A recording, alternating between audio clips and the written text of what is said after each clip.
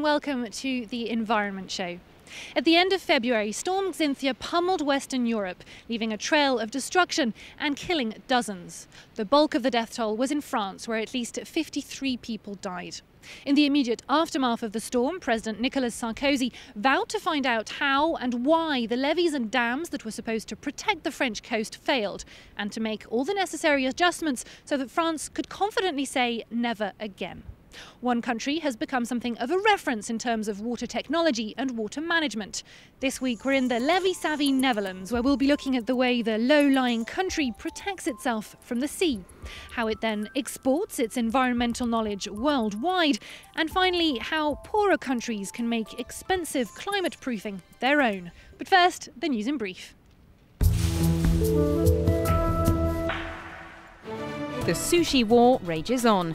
A US and EU-backed proposal to ban trade in bluefin tuna is angering Japan, which consumes 3/4 of the global catch. The United Nations ban is currently under discussion.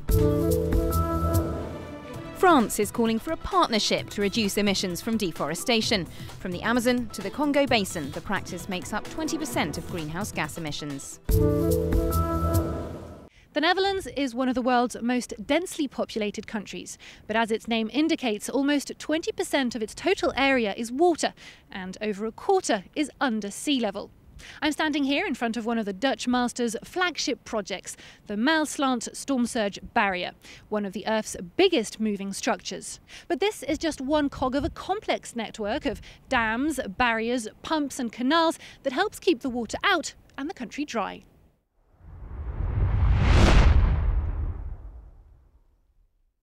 It's the symbol of the Netherlands' age-old determination to hold back the tide, the Maasland Barrier.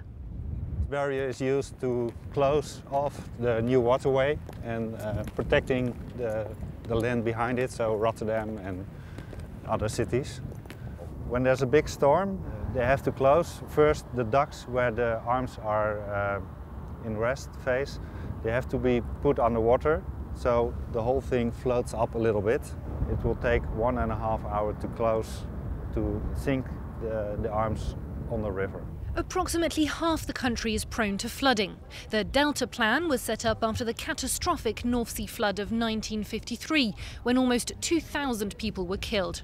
The Dutch cranked up their defences with a network of engineering masterpieces, but faced with the added factor of anticipated climate change, the country has decided to try a new approach. That we call building with nature. No longer dams and dikes as bulwarks against the sea, but instead dunes and beaches in harmony with the sea. At the heart of this sustainable approach to climate buffering is a new method to literally grow the coastline. Just a stone's throw from The Hague, engineers are introducing massive quantities of sand along the coast, planting high grass to stabilise it and letting nature do the rest. Well, what we see here behind us is the village of Ter Heide, which is located just behind the dunes. In previous times it had been moved 3 or 4 times inside because it was eroded. And for that we have designed an innovative concept, which in fact is a huge amount of sand that we place in front of these dunes inside of the sea.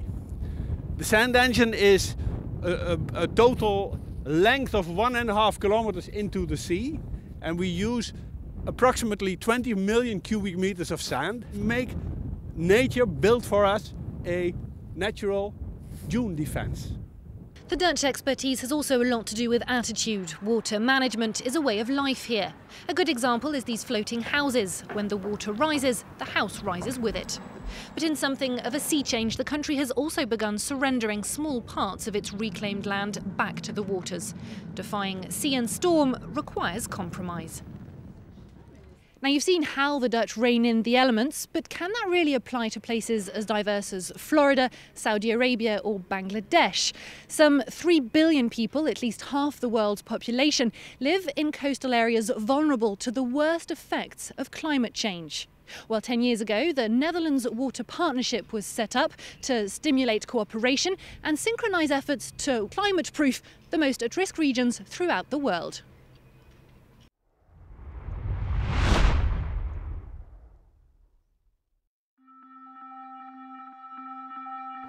a huge storm surge barrier at the heart of New York City. Dutch engineer Giant Arcadis came up with the idea to protect the city from severe flooding. At 1.4 kilometers long, it would be similar to the one in Rotterdam. When activated, 2 giant steel doors would close the 262-meter-wide main entrance. The gate would be placed at the base of the Verrazano Narrows Bridge, the main access channel to New York City's port.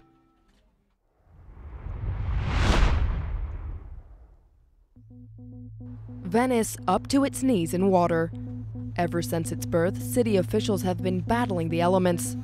The MOSE project was launched in 2003 to put a stop to the high water tides which threaten the city.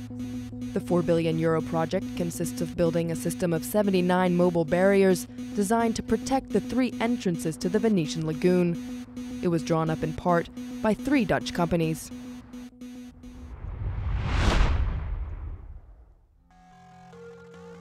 Dubai has tread into the waters of the Persian Gulf, and these artificial islands are proof. It's the pride and joy of the city, but the project wouldn't have been possible without Dutch dredger Botschalis. The company's trademark, ships equipped with long arms capable of gathering sand from the ocean floor, which they can then transport over long distances and reshape landscapes with. In France, it's estimated that repairing and updating existing levees will cost €1 million per kilometre.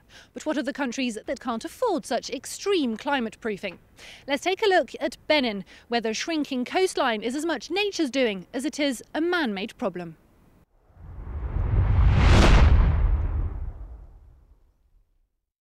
These are the devastating consequences of the coastal erosion on buildings in Benin. The phenomenon is not new, but has been accentuated since the 1960s and the construction of the port of Cotonou. Several meters of land are lost every year to the sea. This, for example, is all that is left of the former communications minister's house. This building had 2 stories, with a lot of furniture and glass doors. But he was only able to live there for less than a year. The government wants to put down these kinds of rocks along 12 kilometers of coastline to limit the encroachment of the sea. It has just finished laying down these tracks. They will be used for the transport of the rocks.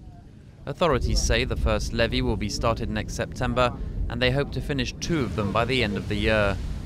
The government also promises that sand from the beach is no longer extracted for making concrete, as this only used to hasten the coastal erosion. But the official plans will seriously disrupt some people's lives. Starting from the sea and going inland, over 60 meters, they are going to destroy everything, to lay stones down and prevent the sea from moving forward. I settled here last August. Now they've just told me to leave within a few days. I bought a lot of equipment. Now my business is threatened. The laying down of rocks has not yet started, and in the meantime some have decided to live in the abandoned houses that are still standing. That's it for this week's flood of information from the Netherlands. We'd like to extend our special thanks to our producer, Young Chim. Join us next week for another edition of Environment.